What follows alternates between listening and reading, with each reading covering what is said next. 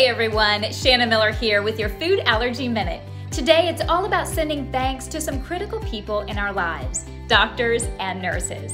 Our doctors and nurses are a constant source of support and guidance in keeping us healthy and safe, ever pursuing new ways to prevent, treat, and manage food allergies.